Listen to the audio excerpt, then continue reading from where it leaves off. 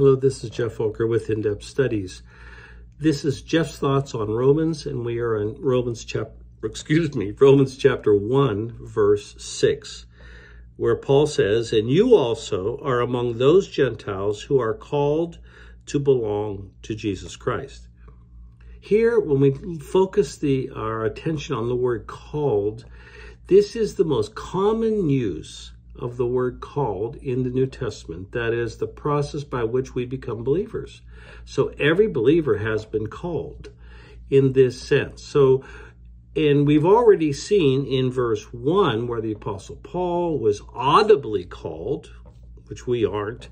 And then we saw in verse 5 where there's the gospel call.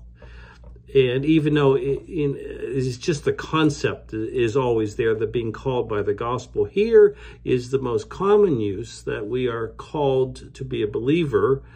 And this is the process by which we become a believer.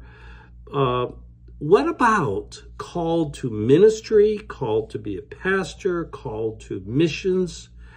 Where is that in Scripture? And the answer is it's nowhere to be found. It is evangelical folklore. There is no place where it describes the call to ministry, the call to be a pastor, the call for missions. And it's just one of those things that gets passed on generation to generation of Bible believers, and people just don't check the Bible, check the context. And it's just an idea that sounds good, but there's no biblical justification for it. There is multiple uses of the concept of call, but never that way.